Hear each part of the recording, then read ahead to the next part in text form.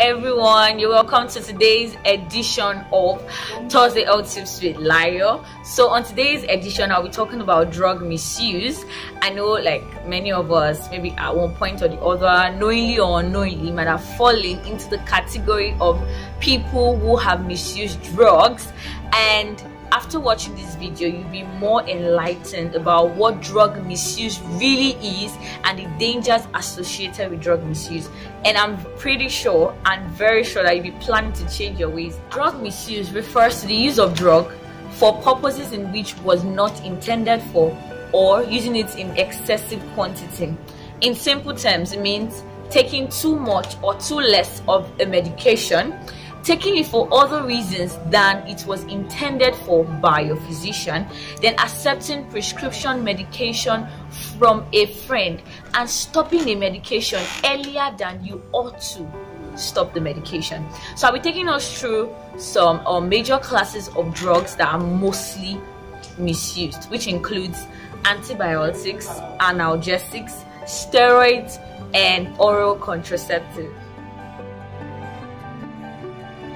Talking about misuse of antibiotics, which seems to be the top on the list of the class of drug that is mostly misused. Take for example the use of tetracycline and metronidazole flagyl for running stomach, diarrhea, without any confirmatory test from the laboratory that this diarrhea is caused by a bacterial infection. Next time, the right thing to do when you have diarrhea is to go to a nearby pharmacy or an hospital so that you can be given the right drug to use for diarrhea. So when you overuse antibiotics, you underuse antibiotics, or you use them for the wrong reasons, you expose your organs to damage by these drugs, and most importantly, you contribute to antimicrobial resistance. I'm sure you know that antibiotics are used to fight against bacterial infection. Antimicrobial resistance is a situation in which these antibiotics are no longer effective against the bacterial infection they used to be effective against. So if you want to know more about antimicrobial resistance, in short AMR, you can just follow the online campaign on social media with the hashtag 100 Days Awareness on AMR.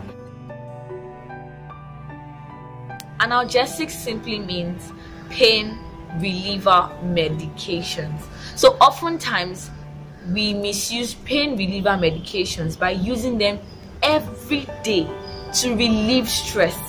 In reference to my video on stress management, where I talked about and I emphasized on not depending on drugs or any chemical substance to relieve stress, and I talked about other better ways in which you can relieve stress. You can check the video out. So if you are experiencing any kind of pain and it's recurrent, the best thing for you to do is to see an healthcare professional on the right use of analgesics, and so that they can monitor your use of analgesics. When you overuse or you misuse analgesics, you are at risk of kidney damage. Some people use steroids for the sole purpose of gaining weight, which is not why steroids were made, like the major reason why steroids were made.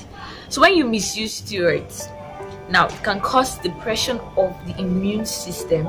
It can also lead to hormonal imbalance, affecting the growth or leading to irregular menstrual cycle. Lastly, the misuse of oral contraceptives, in this case emergency contraceptives, most especially Postinor 2. Postinor 2 is an emergency contraceptive and it is not intended for use as a regular method of contraception. It should be used at most once a month. When it is misused, it can lead to infertility, irregular menstrual cycle, bleeding, and ectopic pregnancy. Now, the classes of drug that I talked about earlier that are usually misused are not limited to the aforementioned. So I'll be updating us on the other types of drugs that can be misused, the effect, and the right thing to do as regards these drugs on my Facebook page, you can join my Facebook page, L Tips with Layo. And also don't forget to like and subscribe to my YouTube channel. See you next week on Thursday L Tips with Layo. Bye.